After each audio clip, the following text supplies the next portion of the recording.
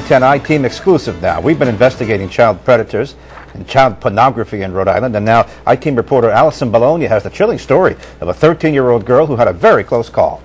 I can't wait to see you and being get up there as quick as possible. That's the voice of 31-year-old Edgar Braley.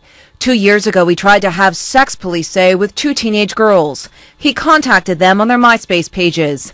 Brianna Littell is one of the girls Braley first contacted. She was only 13 at the time, and Braley was only living 4 blocks away from her.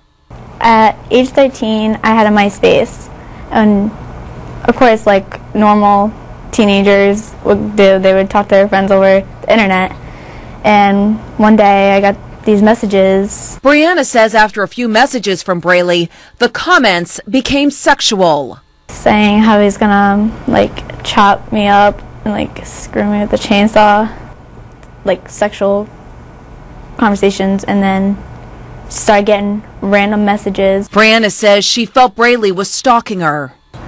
Beyond scared and nervous. I didn't want to leave my house at all. It's terrifying.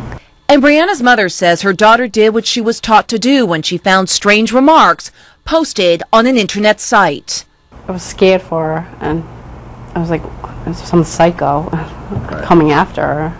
The Rhode Island State Police Cyber Crimes Unit tracks and arrests child pornographers and sexual predators. Braley was convicted 2 weeks ago of attempting to entice minors to have sex with him.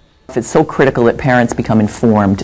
Peg Langhammer is the executive director of Day One, which is an organization that counsels sexual assault victims. She says parents need to make their children, even young children, aware of sexual predators that look for children on the internet. They should start talking about what's out there with their children right away.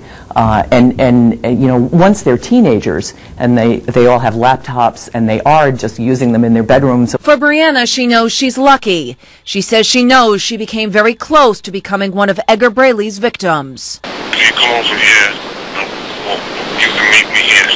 Law enforcement officials identify Rhode Island as one of the states in the country with the highest number of sexual predators and child pornographers. They warn parents that they must constantly monitor their children's use on the internet at all times to prevent them from being potential victims. For the I-Team, Allison Bologna, NBC 10 News.